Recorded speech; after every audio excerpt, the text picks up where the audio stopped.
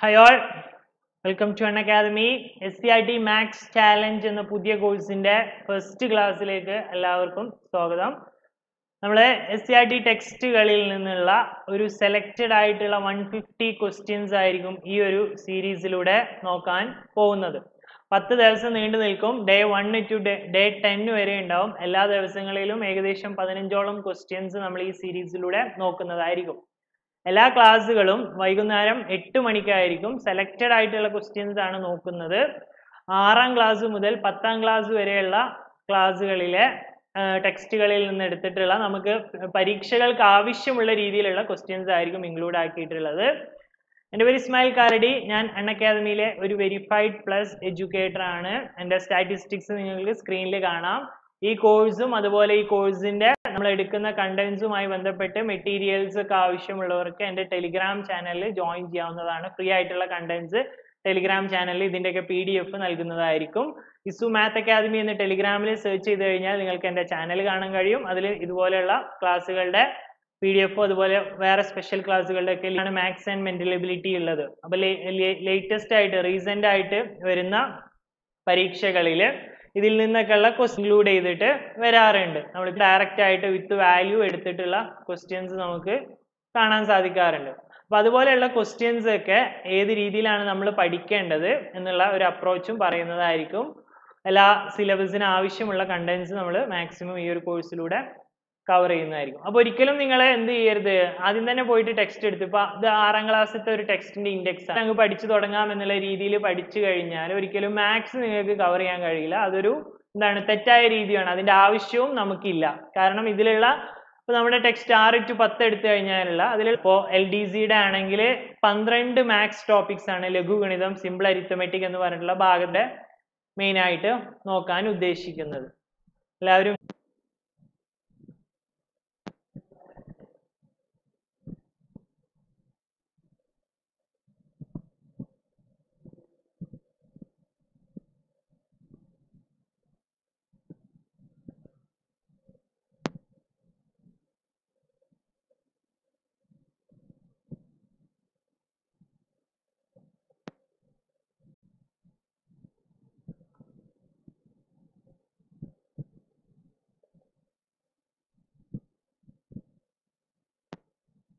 Okay, ഇപ്പൊ കാണുന്നുണ്ടോ?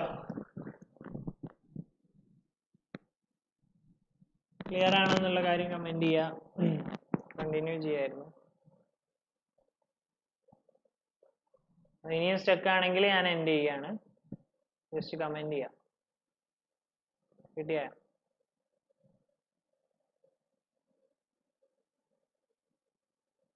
Okay. അപ്പൊ ഇന്ന് നോക്കുന്നത് മെയിൻ ആയിട്ട് 2 ഭാഗങ്ങളാണ്. ഞാൻ പറഞ്ഞ പോലെ തന്നെ 9ാമത്തെ പാഠം 100ൽ എത്ര എന്നുള്ള പാഠമാണ്. ഇത് ഇത് ശതമാനവുമായി ബന്ധപ്പെട്ടിട്ടുള്ള പാഠമാണ്. ശതമാനവുമായി ബന്ധപ്പെട്ടുള്ള ക്വസ്റ്റ്യൻസ് ആണ് ഇതിൽ നിന്നുള്ളത്. അതുപോലെ ഭിന്നസംഖ്യകൾ എന്ന് പറഞ്ഞിട്ടുള്ള പാഠത്തിൽ നിന്നുള്ള കുറച്ച് ക്വസ്റ്റ്യൻസും നോക്കുന്നുണ്ട്. അപ്പൊ ആദ്യത്തെ ഇതിന്റെ കണ്ടന്റിലേക്ക് പോവാം. നേരിട്ട് കണ്ടന്റിലേക്ക് പോവാം. അപ്പൊ 100ൽ എത്ര എന്ന് പറഞ്ഞാൽ ശതമാനം എന്ന് പറഞ്ഞാൽ തന്നെ എന്താണ്, 100ൽ നമുക്ക് എത്ര കിട്ടുന്നു എന്നുള്ള അളവാണ് എന്ത് ശതമാനം എന്ന് നമ്മൾ പറയുന്നത്. ഫോർ എക്സാമ്പിൾ പറയുകയാണെങ്കിൽ ഒരാൾക്ക് ഒരാൾക്ക് 100ൽ ഇപ്പൊ 50 മാർക്ക് കിട്ടിയെന്ന് വിചാരിക്കാം. 100ൽ 50 മാർക്ക് കിട്ടിയാൽ അയാളുടെ ശതമാനം എത്രയായിരിക്കും? 50% ആയിരിക്കും. അപ്പൊ ഏതിനെയും നമ്മൾ 100 ആക്കി മാറ്റുകയാണ് ചെയ്യുന്നത്. അതായത് ഒരു ഭിന്നസംഖ്യയുടെ താഴെ ഭാഗത്ത്, അതായത് ഡിനോമിനേറ്റർ അല്ലെങ്കിൽ ഛേദത്തിൽ 100 ഉണ്ടെങ്കിൽ അതിന് നമ്മൾ പറയുന്ന പേരാണ് എന്ത്? ശതമാനം. അതുകൊണ്ട് തന്നെ 100ൽ എത്ര എന്നാണ് ഈ പാഠത്തിന്റെ പേര് തന്നെ നിങ്ങൾക്ക് കാണാൻ കഴിയും. 100ൽ എത്ര എന്നാണ് പാഠത്തിന്റെ പേര്. അപ്പോ ഇതിന് നമ്മൾ റെപ്രസെന്റ് ചെയ്യുന്ന ഒരു സിമ്പൽ ആണ് എന്ത്? ഈ ശതമാനം എന്ന് പറഞ്ഞിട്ടുള്ള സിമ്പൽ. അതിനെ ചൂണ്ടിക്കാണിക്കാൻ വേണ്ടിയിട്ട് യൂസ് ചെയ്യുന്ന ഒരു സിമ്പലാണ്. അപ്പൊ 25/100 എന്ന് പറഞ്ഞാൽ നമുക്ക് അതിനെ എങ്ങനെ എഴുതാം? 25/100 25% എന്ന് എഴുതാം.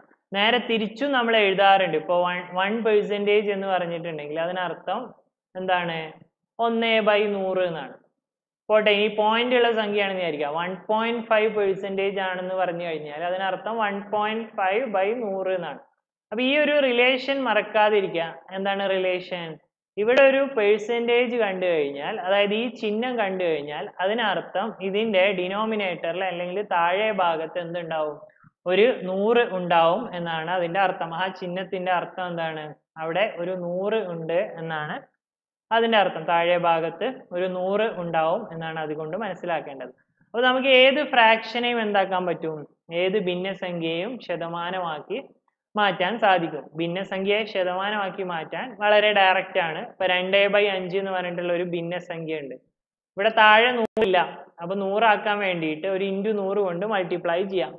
അപ്പൊ 100ഉം 5ഉം വെട്ടിക്കളയും, 40% ആവും. അതുപോലെ 4/25 എന്നുള്ളതിന് എന്ത് ചെയ്യാം, ഇൻറ്റു 100 ചെയ്യാം. അപ്പൊ 16% ആവും. അപ്പൊ അങ്ങനെ ഏതിനെയും അങ്ങോട്ടും ഇങ്ങോട്ടും കൺവേർട്ട് ചെയ്യാം. ആദ്യം കൺവേർട്ട് ചെയ്യുന്നത് നമ്മൾ പഠിച്ചു. ഇപ്പൊ ഒരു ശതമാനം കണ്ടു കഴിഞ്ഞാൽ 15/100 ആണെങ്കിൽ അതിനർത്ഥം 15% എന്ന് പറഞ്ഞാൽ 15/100. ഇനി നേരെ തിരിച്ച് ഈ 15/100 ശതമാനമൊക്കെ നമ്മൾ എന്ത് ചെയ്യും, ഇൻറ്റു 100 കൊണ്ടും മൾട്ടിപ്ലൈ ചെയ്യും. മറ്റേത് എന്ത് ചെയ്യാം, മറ്റേത് ബൈ 100 കൊണ്ടും മൾട്ടിപ്ലൈ ചെയ്യാണ് ചെയ്യുന്നത്. ഈ രണ്ട് രീതിയിലാണ് എന്ത് ചെയ്യുക, അങ്ങോട്ടും ഇങ്ങോട്ടുമുള്ള കൺവേർഷൻസ് വരുന്നത്. പെർസെൻറ്റേജിന്റെ അങ്ങോട്ടും ഇങ്ങോട്ടുമുള്ള കൺവേർഷൻസ് വരുന്നത് ഈ ഒരു രീതിയിലാണ് നമ്മൾ കൺവേർട്ട് ചെയ്യാറുള്ളത്. ഇനി നമുക്ക് ഇതിൽ നോക്കാനുള്ളതെന്ന് പറഞ്ഞിട്ടുണ്ടെങ്കിൽ, ഒരു ശതമാനത്തിന് നമുക്ക് അങ്ങോട്ടും ഇങ്ങോട്ടും ആക്കിയിട്ട് മാറ്റാൻ പറ്റും. അതായത് 60ന്റെ 20% എത്രയാണോ അത് തന്നെയായിരിക്കും എന്ത്, 20ന്റെ 60%. ഏതൊരു ശതമാനത്തെയും നമ്മൾക്ക് അങ്ങോട്ടും ഇങ്ങോട്ടും ആക്കിയിട്ട് എന്ത് ചെയ്യാൻ പറ്റും, കൺവേർട്ട് ചെയ്യാൻ പറ്റും. 20% of 60 is equal to 60% of 20 എന്ന് പറയാൻ പറ്റും. എക്സിന്റെ y% is equal to വൈയുടെ x% എന്ന് പറയുന്ന ആ പ്രോപ്പർട്ടിയാണ്. അങ്ങോട്ടും ഇങ്ങോട്ടും മാറ്റിയാൽ എന്ത് മാറില്ല, ഇതിന്റെ വാല്യൂ മാറുന്നില്ല. ഇതിനെ രണ്ടിനെയും അങ്ങോട്ടും ഇങ്ങോട്ടും കൺവേർട്ട് ചെയ്ത് കഴിഞ്ഞാൽ ഇതിന്റെ വാല്യൂ സെയിം ആയിരിക്കും. രണ്ട് വാല്യൂവും സെയിം ആയിരിക്കും. അതാണ് ഇവിടെ ഒരു ബ്രാക്കറ്റിൽ ഇട്ടിട്ട് പറഞ്ഞിട്ടുള്ളത്. ഇപ്പൊ ബേസിക് ആയിട്ട് ഒരുപാട് തിയറികളൊന്നുമില്ല. ഇമ്പോർട്ടന്റ് ആയിട്ടുള്ള ചില പെർസെൻറ്റേജുകളെ എങ്ങനെ എങ്ങോട്ട് കൺവേർട്ട് ചെയ്യാം, തിരിച്ച് അങ്ങോട്ടും എങ്ങനെ കൺവേർട്ട് ചെയ്യാം എന്നുള്ള കാര്യങ്ങൾ മാത്രമേ പാഠത്തിൽ പറയുന്നുള്ളൂ. ഒരുപാട് എക്സാമ്പിൾസ് ഒക്കെ ഉണ്ട്. അപ്പൊ അതിൽ നിന്ന് സോർട്ട് ഔട്ട് ചെയ്തിട്ടുള്ള കുറച്ച് ഇമ്പോർട്ടന്റ് ക്വസ്റ്റ്യൻസ് ആണ് നമ്മൾ ഇന്നത്തെ സെഷനിൽ നോക്കാൻ പോകുന്നത്. ചോദ്യങ്ങളിലേക്ക് കടക്കാം. ഒരുപാട് സമയം ഇങ്ങനെ ഗ്യാപ്പ് ഇടുന്നില്ല, വേഗം വേഗം പറഞ്ഞു പോവാണ്. കാരണം കുറച്ച് സമയമുള്ളൂ, അരമണിക്കൂറേ നമുക്ക് സമയമുള്ളൂ. അരമണിക്കൂർ കൊണ്ട് 15 ചോദ്യം നോക്കണമെങ്കിൽ ഒരുപാട് ഗ്യാപ്പ് ഇട്ടാൽ നമുക്ക് ചെയ്യാൻ പറ്റൂല. അപ്പൊ ആദ്യത്തെ ചോദ്യം ഇതാണ്. ഒരു സ്കൂളിലെ 420 കുട്ടികളിൽ 5% പേർ ഒരു ദിവസം ഹാജരായില്ല, അവർ വന്നില്ല സ്കൂളിൽ. അങ്ങനെയാണെങ്കിൽ അന്ന് എത്ര പേർ ഹാജരായി, അന്ന് ക്ലാസ്സിൽ എത്ര പേര് വന്നിട്ടുണ്ട് എന്നാണ് ചോദ്യം. 420-ൽ 5% പേര് വന്നില്ല, അങ്ങനെയാണെങ്കിൽ എത്ര ശതമാനം പേര് വന്നു? അപ്പൊ ഈ എന്താണ് നമ്മൾ ഇവിടെ കാണേണ്ടത്, 420 എന്ന് പറഞ്ഞിട്ടുള്ള നമ്പറിന്റെ 5% കാണേണ്ടത്. അപ്പൊ നമുക്ക് ഏതൊരു നമ്പറിന്റെയും, ഏത് നമ്പറോ ആയിക്കോട്ടെ, ഏതൊരു നമ്പറിന്റെയും 10%, 5%, 15%, 1%, ഇതൊക്കെ എന്താണ്, ഇതൊക്കെ വളരെ ഡയറക്റ്റ് ആയിട്ട് കാണാൻ പറ്റുന്ന സാധനമാണ്. അപ്പൊ ഇങ്ങനെ നോക്കുക, നമുക്ക് തന്നിട്ടുള്ള സാധനം എപ്പോഴും 100% ആയിരിക്കും. അപ്പൊ 100% ഈ തന്നിട്ടുള്ള 420. അപ്പൊ ഇതിന്റെ 10% എന്ന് പറഞ്ഞാല് ഇവിടെയുള്ള ഒരു 0 പോയി. അപ്പൊ എന്താണ്, അപ്പുറത്തുള്ള ഒരു 0വും പോയി. 10% 42 ആയിരിക്കും. ഒരു 0 അവിടെ പോയി, ഒരു 0 ഇവിടെയും പോയി. 1% എന്ന് പറഞ്ഞാൽ എത്ര ആയിരിക്കും, 4.2 ആയിരിക്കും. വീണ്ടും ഒരു പോയിന്റ് മാറും. ഇനി 5% എന്ന് പറഞ്ഞാൽ എത്ര ആയിരിക്കും, 10ന്റെ പകുതി ആയിരിക്കും. 10 ഇവിടെ എഴുതിയിട്ടുണ്ട്, അതിന്റെ പകുതി ആയിരിക്കും 5%. 5% 21 ആയിരിക്കും. അപ്പൊ 21 കുട്ടികളാണ് എന്ത് അന്ന് വരാത്തത്, സ്കൂളിൽ വരാത്തത് 21 കുട്ടികളാണ്. ഇപ്പൊ സ്കൂളിൽ വന്നത് എത്ര കുട്ടികൾ ഉണ്ടാവും, 21 കുട്ടികൾ വന്നിട്ടില്ലെങ്കിൽ സ്കൂളിൽ ഹാജരായത് 420 മൈനസ് 21 399 കുട്ടികളാണ് സ്കൂളിൽ ഹാജരായത്. അന്ന് ദിവസം സ്കൂളിൽ ഹാജരായത് 399. നമ്മൾ ചെയ്തത് ഇത്രയേ ഉള്ളൂ. 420ന്റെ 5% കണ്ടു. അതെങ്ങനെയാണ് കണ്ടത്, 10% കണ്ടിട്ട് അതിന്റെ പകുതി എടുത്തു. അല്ലെങ്കിൽ ഡയറക്റ്റ് ആയിട്ട് 5/100 ഇൻറ്റു 420 എന്ന് എഴുതിയിട്ട് വേണമെങ്കിൽ അങ്ങനെയും സിംപ്ലിഫൈ ചെയ്യാം. രണ്ട് രീതിയിൽ ചെയ്യുമ്പോഴും ഉത്തരം എത്രയായിരിക്കും, ഉത്തരം 21 ആയിരിക്കും. 420 ആണ് ആകെ കുട്ടികൾ, അതിൽ നിന്നൊരു 21 കുറക്കുക. കറക്റ്റ് ആൻസർ 399 ആയിരിക്കും. ഓക്കെ, രണ്ടാമത്തെ ചോദ്യത്തിലേക്ക് പോകുന്നു. Second question. ബേസിക് ആയിട്ടുള്ള ചോദ്യങ്ങളാണ് ആദ്യം വരുന്നത്. സാബുവിന്റെ പൂന്തോട്ടത്തിലെ 280 ചെടികളിൽ 70% ചെടികളും പൂക്കുന്നവയാണ്. എത്ര ചെടികളാണ് പൂക്കാത്തതുള്ളത്?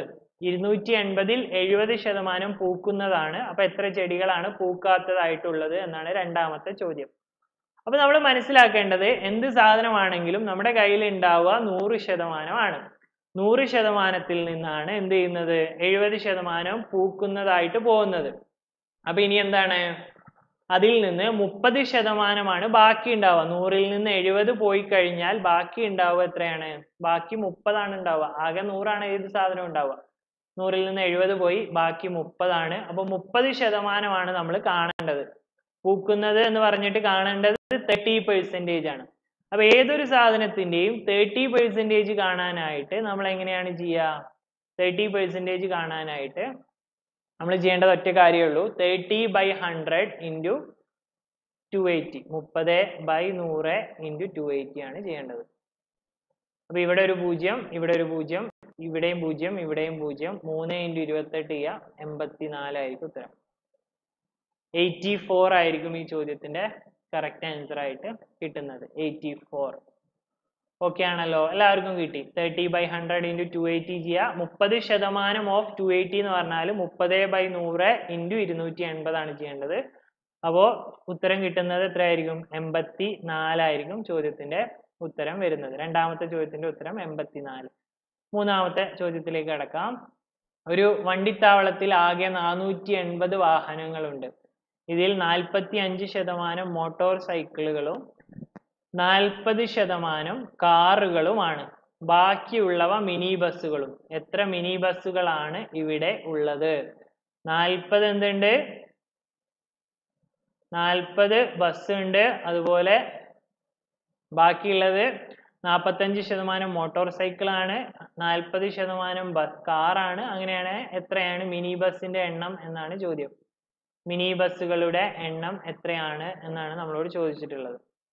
അപ്പൊ ഇവിടെ നമ്മൾ കാണേണ്ടത് എത്ര ശതമാനമാണ്? നമ്മൾ ഇവിടെ കാണേണ്ടത് ആകെ 100% സാധനം ഉണ്ടാവുക. അതിൽ തന്നെ 45% സൈക്കിൾ ആയിട്ട് പോയി, 40% കാറായിട്ടും പോയി. അപ്പൊ ഇനി 40-ഉം 45-ഉം കൂടി ബാക്കി എത്രയുള്ളൂ? ബാക്കി 15 ഉള്ളൂ. 15% ഉള്ളത്. അപ്പൊ ഈ 15% നമ്മൾ കാണേണ്ടത്. അപ്പൊ 10% കാണാൻ നമ്മൾ പഠിച്ചു. ഞാൻ നേരത്തെ പറഞ്ഞു 10 നമുക്ക് വളരെ എളുപ്പമാണ്. ഒരു 0 മാറ്റിയാൽ 10 ആയി. അപ്പൊ 10% 48 ആയിരിക്കും. അപ്പൊ ഇനി ഒരു 5% കൂടെ വേണം. 5% ഇതിന്റെ പകുതിയായിരിക്കും. +24. 48 + 24 72 ആയിരിക്കും ഉത്തരം. 15/100 into 480 ചെയ്യുന്നതിന് പകരം ജസ്റ്റ് നോക്കിയിട്ട് തന്നെ ഉത്തരം എഴുതാം.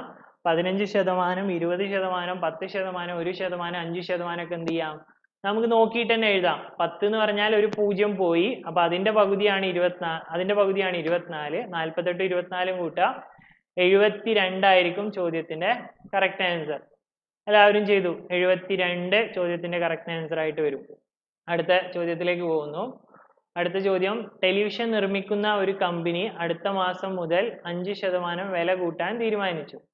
അങ്ങനെയാണെങ്കിൽ 26,000 രൂപ വിലയുള്ള ടെലിവിഷന് അടുത്ത മാസം മുതൽ എന്ത് വില ആകും? ഇപ്പോൾ എത്രയാണ് വില? ഇപ്പോൾ 26,000 ആണ് വില ഉള്ളത്. അങ്ങനെയാണെങ്കിൽ 5% കൂട്ടിക്കഴിഞ്ഞാൽ എത്ര ഉണ്ടാവും എന്നാണ് ചോദ്യം. അപ്പൊ ഇതും നമുക്ക് പെന്നും പേപ്പറൊന്നും എടുക്കാതെ തന്നെ ചെയ്യാൻ പറ്റുന്ന ഒരു കാൽക്കുലേഷനേ ഇതിലുള്ളൂ. ആദ്യം എന്ത് ചെയ്യാം? ആദ്യം 10% കാണാം. 10% എത്രയാണ്? 26,000-ന്റെ 10% എന്ന് പറഞ്ഞാൽ 2,600 ആണ്. 2,600-ന്റെ പകുതി 1,300. അപ്പൊ 5% എന്ന് പറഞ്ഞാൽ 1,300 ആണ്. അപ്പൊ 26,000-നോട് നമ്മൾ ഒരു 1,300 കൂട്ടിയാൽ ഉത്തരമായി 27,300. കറക്റ്റ് ആൻസർ 27,300 ആയിരിക്കും ചോദ്യത്തിന്റെ കറക്റ്റ് ആൻസർ വരുന്നത്. 27,300 ചോദ്യത്തിന്റെ കറക്റ്റ് ആൻസർ ആയി ലഭിക്കും. 27,300. ഓക്കെ, അതും എളുപ്പത്തിൽ തന്നെ ചെയ്യാൻ പറ്റുന്ന ക്വസ്റ്റ്യൻ ആയിരുന്നു. പിന്നെ നമ്മൾ കുറച്ച് ക്വസ്റ്റ്യൻസ് സ്കിപ്പ് ചെയ്യേണ്ടി വരും. ബേസിക് ആയിട്ടുള്ള കുറച്ച് ക്വസ്റ്റ്യൻസ് സ്കിപ്പ് ചെയ്യുന്നുണ്ട് വരും. കാരണം എല്ലാ ക്വസ്റ്റ്യനും കവർ ചെയ്യാനുള്ള സമയം ഉണ്ടാവും എന്ന് തോന്നുന്നില്ല. നോക്കാം, മാക്സിമം കഴിയുന്നത്ര ചെയ്യാം. അടുത്ത ക്വസ്റ്റ്യൻ, കഴിഞ്ഞ വർഷം ഒരാളുടെ മാസ വരുമാനം 12,000 രൂപയായിരുന്നു. ഈ വർഷം വരുമാനം 6% കൂടി. ഇപ്പോൾ അയാളുടെ മാസവരുമാനം എത്രയാണ്? 12,000 ഉള്ള ആളുടെ മാസവരുമാനം 6% കൂടി കഴിഞ്ഞാൽ ഇപ്പോൾ അയാളുടെ കയ്യിൽ എത്ര രൂപ ഉണ്ടാവും എന്നാണ് ചോദ്യം. അപ്പൊ രണ്ട് രീതിയിൽ ചെയ്യാം. ഒന്ന് നമുക്ക് 6 ഡയറക്റ്റ് ആയിട്ട് പോയിട്ട് മൾട്ടിപ്ലൈ ചെയ്തിട്ട് കാണാം. അതല്ലെങ്കിൽ എന്ത് ചെയ്യാം, 5 ഒന്നും കൂട്ടാം. 6 കാണുന്നതായിരിക്കും ഇവിടെ എളുപ്പം, കുഴപ്പമില്ലാതെ കാണാൻ പറ്റും. 6/100 ഇൻറ്റു 12,000. 6/100 ഇൻറ്റു 12,000. 2,0 എത്രയായി? 720 രൂപ കൂടും. ഇയാളുടെ പണ്ടത്തെ സാലറിയിൽ നിന്നും എന്ത് ചെയ്തു? ഒരു 720 രൂപ ഇപ്പോൾ കൂടുന്നുണ്ട്. 720 റുപ്പീസ് കൂടുന്നുണ്ട്. അപ്പോൾ പുതിയ സാലറി എത്രയായിരിക്കും? പുതിയ സാലറി 12,720 ആയിരിക്കും പുതിയ സാലറി ആയിട്ട് വരുന്നത്. 12,720. ഓക്കെ, അത് എളുപ്പത്തിൽ തന്നെ ചെയ്യാൻ പറ്റുന്ന ക്വസ്റ്റ്യൻസ് ആയിരുന്നു, വലിയ കുഴപ്പമൊന്നുമില്ല. ഇനി കുറച്ചും കൂടെ ബുദ്ധിമുട്ടുള്ള അല്ലെങ്കിൽ വേറെ രീതിയിലുള്ള ഒരു ചോദ്യം നോക്കാം. റാഫിയുടെ ഒരു മാസത്തെ വരുമാനം 20,000 രൂപയാണ്. ഇതിൽ 6,400 രൂപ ഭക്ഷണത്തിനായാണ് ചെലവഴിക്കുന്നത്. ഇത് വരുമാനത്തിന്റെ എത്ര ശതമാനമാണ്? 20,000 ആകെ കയ്യിലുണ്ട്, അതിൽ 6,400 രൂപ ഭക്ഷണം, ഫുഡിന് വേണ്ടിയിട്ട് ചെലവാക്കുന്നുണ്ട്. അപ്പൊ ഈ ഫുഡിന് വേണ്ടി ചെലവാക്കുന്നത് എത്ര ശതമാനമാണ് എന്നാണ് നമ്മളോട് ചോദിച്ചിട്ടുള്ളത്. ഫുഡിന് വേണ്ടി ചെലവാക്കുന്നത് എത്ര ശതമാനമാണ് എന്നാണ് ചോദ്യം. ഇതെല്ലാം ആ ഒരു പാഠത്തിൽ തന്നെ ഉള്ളതാണ്. 100-ൽ എത്ര എന്നുള്ളതിന്റെ ആ ഒരു പാഠത്തിൽ വരുന്ന പല പല എക്സസൈസുകളിലായിട്ട് വന്നിട്ടുള്ള ക്വസ്റ്റ്യൻസ് ആണ്. 100 കൂടുമ്പോൾ 106 ഡയറക്റ്റ് എടുക്കാം, അല്ലെങ്കിൽ 6 കണ്ടിട്ട് കൂട്ടിയാലും മതി. നമ്മളിപ്പോൾ നേരത്തെ ചെയ്ത ക്വസ്റ്റ്യനിൽ 106% കാണുന്നതിന് പകരം 6% കണ്ടിട്ട് അത് കൂട്ടിയാലും മതി. രണ്ടും സെയിം എഫക്റ്റ് ആണ്. അപ്പൊ ഇവിടെ നമ്മൾ എങ്ങനെയാണ് കാണുക? അപ്പൊ നമ്മളോട് ചോദിച്ചു 180ന്റെ എത്ര ശതമാനമാണ് 45 എന്ന് ചോദിച്ചു. അപ്പൊ നമ്മൾ എങ്ങനെ എഴുതും? 45നെ നമ്മൾ മേലെ എഴുതും, ബൈ 180 ഇൻറ്റു 100. ഇങ്ങനെയാണ് ശതമാനം കാണുക. അതേപോലെ തന്നെ ഇവിടെ ആകെ ഉള്ളത് താഴെ എഴുതുക, ബേസ് താഴെ എഴുതുക. 20,000 രൂപയാണ് ആകെ ഉള്ളത്. ചെലവായത് 6,400 ഇൻറ്റു 100. ഇത് എത്ര ശതമാനമാണെന്ന് കണ്ടുപിടിക്കാനാണ്. ഇവിടെ 2 0, ഇവിടെ 2 0, ഇവിടെ 2 0, ഇവിടെ 2 0. അപ്പൊ ആകെ ബാക്കി എത്ര ഉണ്ടാവുള്ളൂ? 64/2 ബാക്കി ഉണ്ടാവുള്ളൂ. 64/2 എന്ന് പറയുമ്പോൾ 32% അപ്പോ 6,400/20,000 ഇൻറ്റു എന്ത് ചെയ്യാം? ഇൻറ്റു 100 ചെയ്യാം. കറക്റ്റ് ആൻസർ 32% ആയിരിക്കും ചോദ്യത്തിന്റെ കറക്റ്റ് ആൻസർ വരുന്നത്. 32%. ഓക്കെ, അപ്പൊ അതും കിട്ടി നമുക്ക്. ഇനി അടുത്ത ക്വസ്റ്റ്യനിലേക്ക് പോവാം. അടുത്ത ക്വസ്റ്റ്യൻ വരുന്നത്, ഒരു സമചതുരത്തിന്റെ വശങ്ങളുടെ നീളം 10% കൂട്ടി, എത്രയായിരുന്നോ ഉണ്ടായിരുന്നത് അതിന്റെ 10% കൂട്ടി അതിനെ വലിയൊരു സമചതുരമാക്കി. പരപ്പളവ് എത്ര ശതമാനം കൂടി? അപ്പൊ പരപ്പളവ് എന്ന് പറഞ്ഞാൽ വിസ്തീർണം തന്നെയാണ്. വിസ്തീർണം എത്ര ശതമാനം ഇപ്പൊ കൂടിയിട്ടുണ്ടാവും എന്നാണ് ചോദ്യം. എന്ത് കൂട്ടിയപ്പോ? വശങ്ങളുടെ നീളം 10% കൂട്ടിയപ്പോ അതിനെന്ത് സംഭവിച്ചു? എത്ര ശതമാനം എത്ര ശതമാനം പരപ്പളവ് കൂടി എന്നാണ് ചോദ്യം.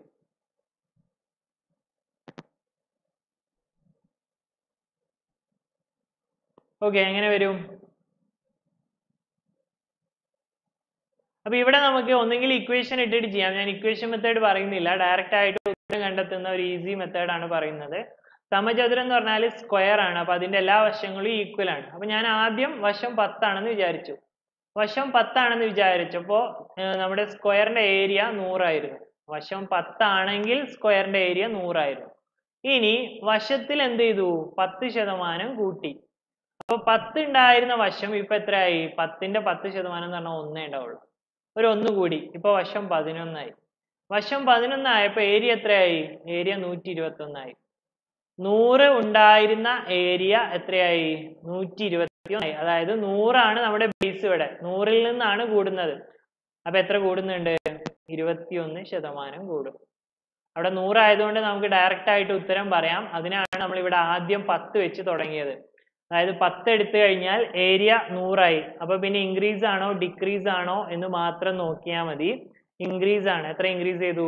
21% കൂടി. മുമ്പ് 100 ആയിരുന്നു ഉണ്ടായിരുന്നത്, ഇപ്പൊ എത്രയായി? 121 ആയി. ഒരു 21 കൂടി. 21 കൂടി. ഇതേ ക്വസ്റ്റ്യൻ തന്നെ 10% കുറഞ്ഞു എന്ന് പറഞ്ഞാൽ എത്രയായിരിക്കും ഉത്തരം? 10% കുറഞ്ഞു എന്നാണ് ക്വസ്റ്റ്യൻ എന്ന് പറഞ്ഞിട്ടുണ്ടെങ്കിൽ പരപ്പളവ്, ഇതേ ചോദ്യം നേരെ മാറ്റി, നീളം 10% കുറഞ്ഞു, പരപ്പളവ് എത്ര ശതമാനം കുറയും എന്ന് ചോദിച്ചു. പരപ്പളവ് എത്ര ശതമാനം കുറയും? വേഗം വേഗം പറയാം. സെയിം കോൺസെപ്റ്റ് ആണ്. പരപ്പളവ് എത്ര ശതമാനം കുറയും?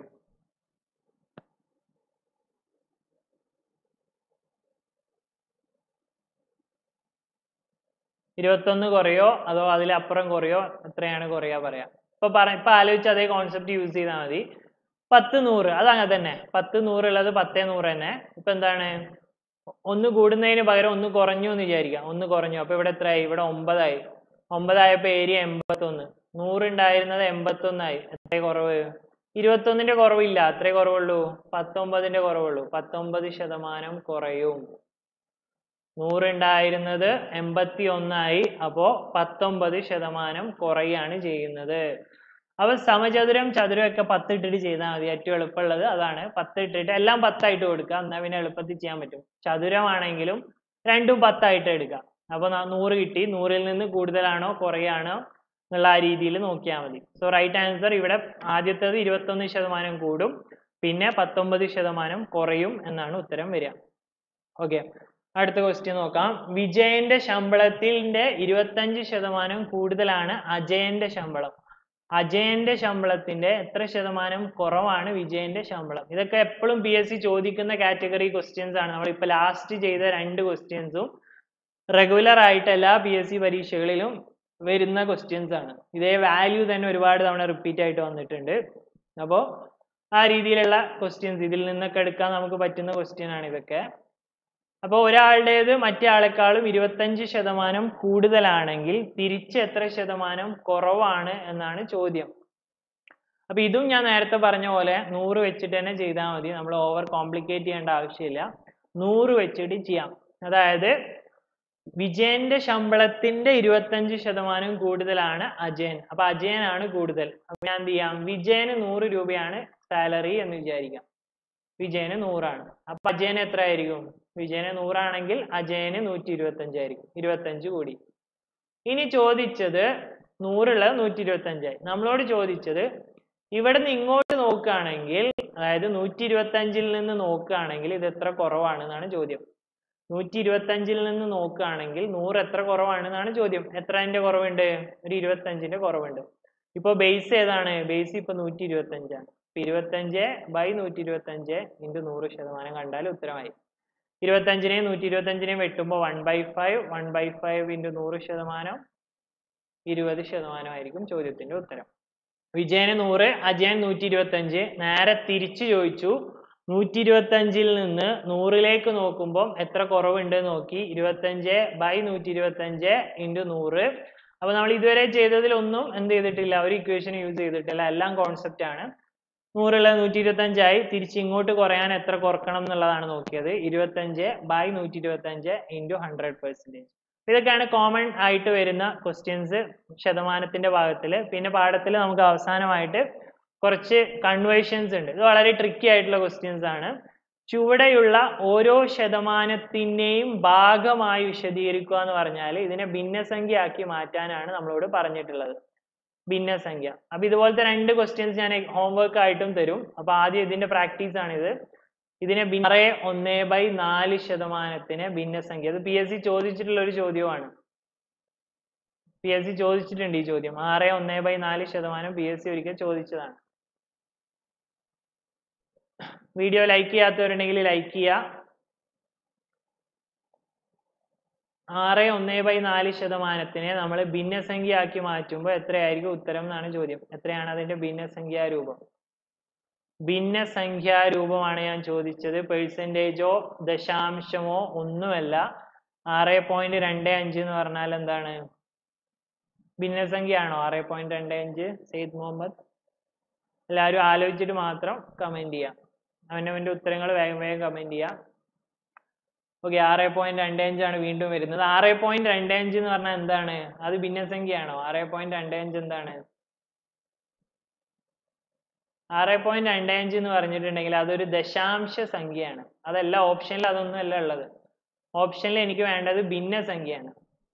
ഓക്കെ, കുറച്ച് പേരൊക്കെ ഉത്തരം കമന്റ് ചെയ്യുന്നുണ്ട്. 25/4, 21/8, 1/16, 25/400, 25/4. ഓക്കെ, പല പല ഉത്തരങ്ങൾ വരുന്നുണ്ട്. ഞാൻ ആദ്യത്തെ ക്വസ്റ്റ്യന്റെ ഉത്തരമാണ് ചോദിച്ചത് 6 1/4%.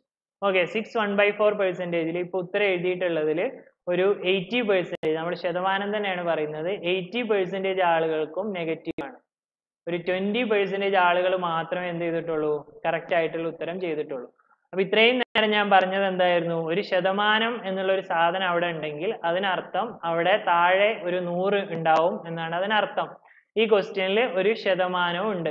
അപ്പൊ ആദ്യം നമ്മൾ ചെയ്യേണ്ടത് 6 1/4% എന്നുള്ളതിനെ എന്താക്കുക? സാധാരണ ഒരു ഫ്രാക്ഷൻ ആക്കുക. 25/4 ശതമാനം. അപ്പോഴും ഈ ശതമാനം ഇവിടുന്ന് പോയിട്ടില്ല, ശതമാനം അവിടെ തന്നെ ഉണ്ട്. ഞാൻ ഈ ഭാഗത്തിന് മാത്രമാണ് മാറ്റിയത്. 6 1/4 ഞാൻ മാറ്റിയത്. പുറത്തുള്ള ശതമാനം അപ്പോഴും അവിടെ തന്നെ ഉണ്ട്, അത് എവിടെയും പോയിട്ടില്ല. അപ്പൊ ആ ശതമാനത്തിന് പകരം താഴെ എന്ത് വരും? മുമ്പ് പറഞ്ഞു, ഒരു ശതമാനത്തിന്റെ ചിഹ്നം ഇവിടെ കണ്ടു കഴിഞ്ഞാൽ അതിനർത്ഥം താഴെ ഒരു 100 ഉണ്ട് എന്നാണ് അതിന്റെ അർത്ഥം. അപ്പൊ 25/4 ഓൾറെഡി ഉണ്ട്, അതിന് പുറമെ ഒരു 100 കൂടെ വരും. അപ്പൊ 25/400 എന്നാണ് വരിക. 25/400 രണ്ടിനെയും 25 കൊണ്ട് ഡിവൈഡ് ചെയ്യാം. മേലെയും താഴെയും 25 കൊണ്ട് ഡിവൈഡ് ചെയ്ത് ചെറുതാക്കി കഴിഞ്ഞാൽ ഉത്തരം കിട്ടുക 1/16 ആയിരിക്കും. ഈ ചോദ്യത്തിന്റെ അതായത് കറക്റ്റ് ആൻസർ 1/16 ആണ്. ബാക്കി എഴുതിയിട്ടുള്ള എല്ലാ ഉത്തരങ്ങളും നെഗറ്റീവ് ആണ്. 25/400 എന്ന് എഴുതിയാലും കുഴപ്പമില്ല, അതും ഓക്കെയാണ്. ബാക്കി എഴുതിയിട്ടുള്ളതൊക്കെ എന്താണ്? ബാക്കി എഴുതിയിട്ടുള്ളതൊക്കെ നെഗറ്റീവ് ആണ്. Okay, so right answer will be 1/16. ഓപ്ഷനിൽ നിങ്ങൾ പറഞ്ഞിട്ടുള്ള ഓപ്ഷനിൽ എന്തായാലും 25/4 ഉണ്ടാവും.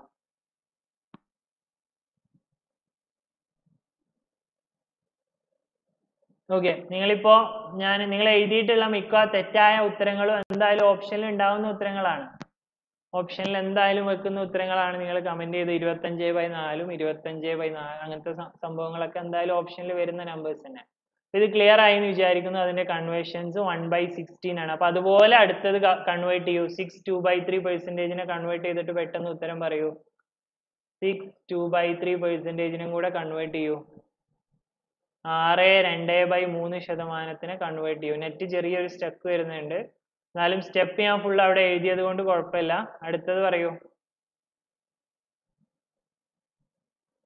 6 2/3% കൺവേർട്ട് ചെയ്യുമ്പോൾ നമുക്ക് എത്രയാണ് വരിക? 1/15. ഓക്കെ, നോക്കാം.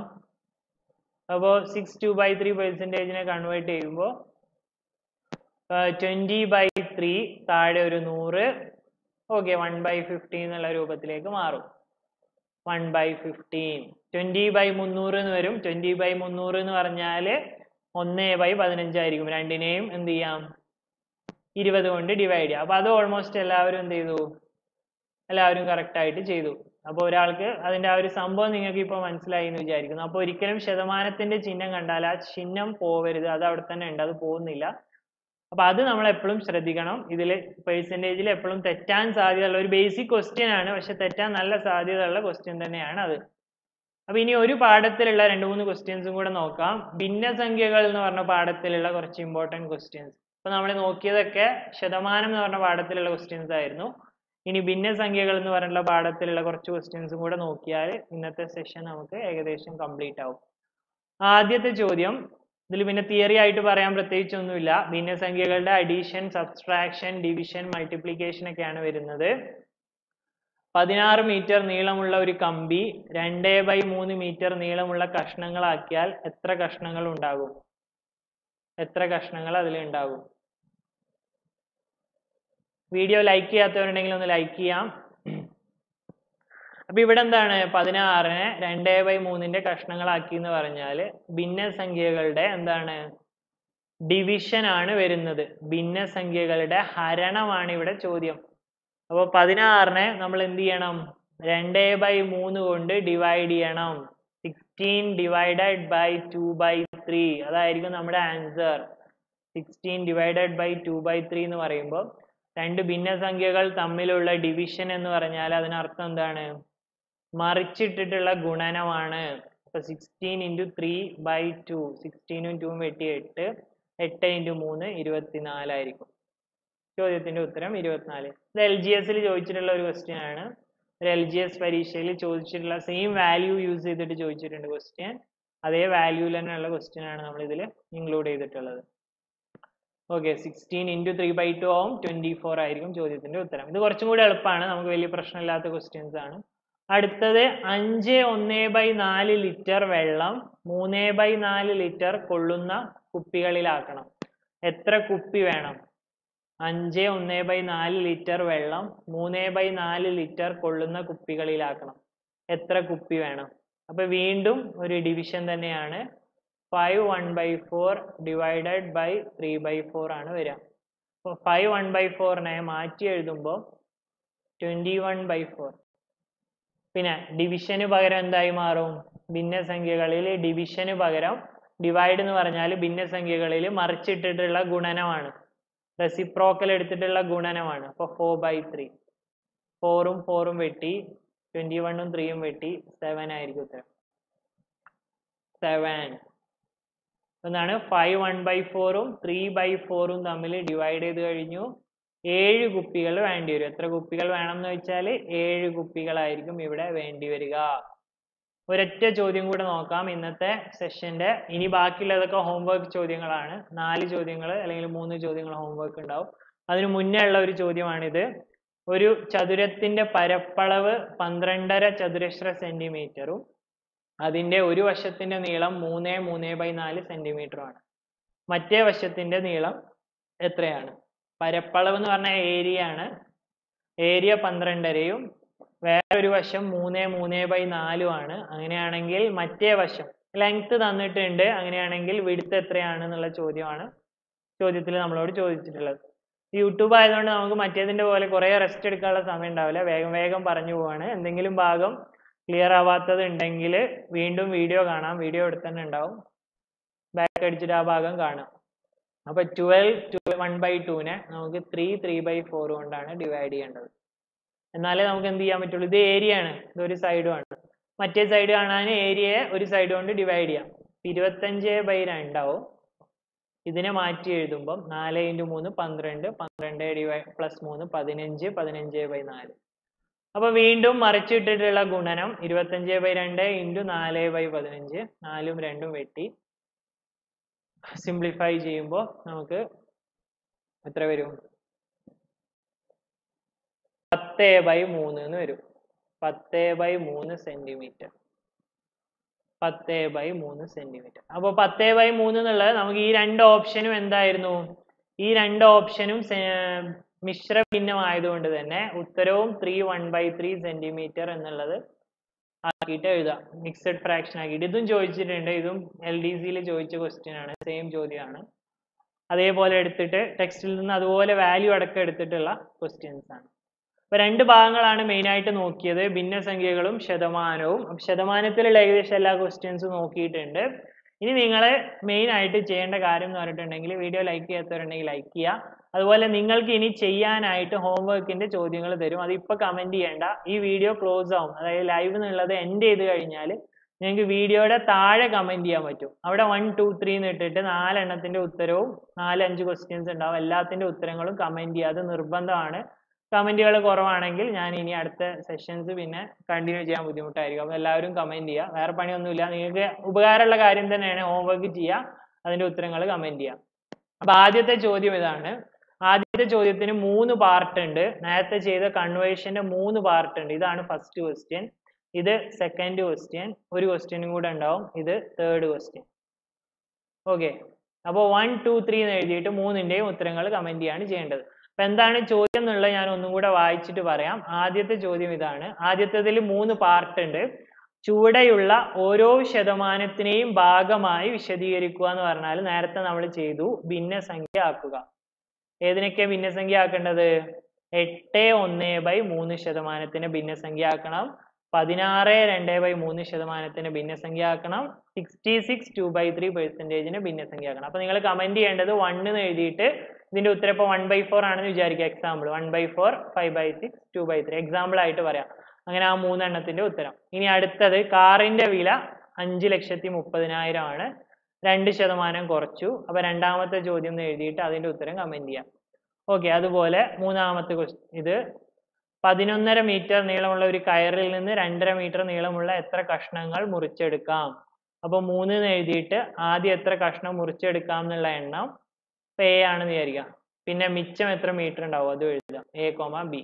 അങ്ങനെ 3 ക്വസ്റ്റ്യൻസ് ആണ് ഉള്ളത്. പക്ഷെ 3നും പാർട്ടുകളുണ്ട്, കുറെ പാർട്ടുകളുണ്ട്. അപ്പോൾ ഏകദേശം ഒരു 5 ക്വസ്റ്റ്യൻസ് അതിൽ നിങ്ങൾക്ക് കിട്ടിയിട്ടുണ്ട്.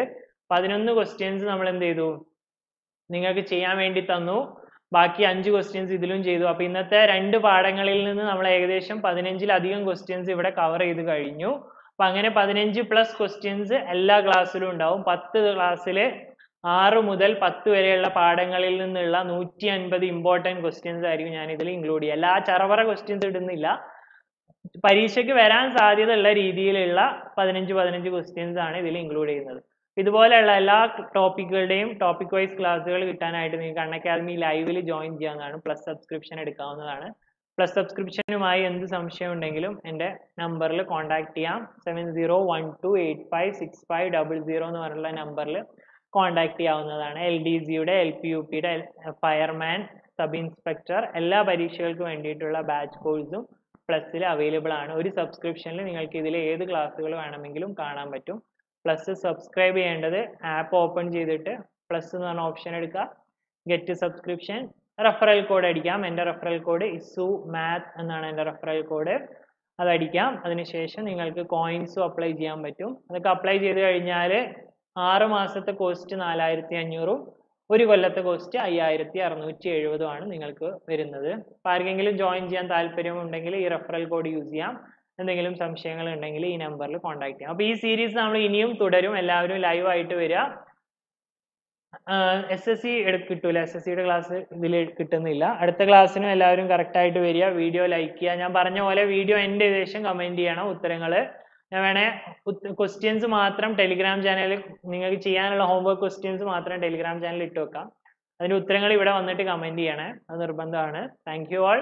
സെഷനെ ഉപകാരപ്പെടുന്നുണ്ടെന്ന് വിചാരിക്കുന്നു. 10 ദിവസത്തെ കോഴ്സാണ്. മാക്സിമം സപ്പോർട്ട് ഉണ്ടാവുമെന്ന് പ്രതീക്ഷിക്കുന്നു. 10 ദിവസം കൊണ്ട് നമ്മൾ 150 ഇമ്പോർട്ടൻറ്റ് ക്വസ്റ്റ്യൻസ് ആണ് കവർ ചെയ്യാൻ ഉദ്ദേശിക്കുന്നത്.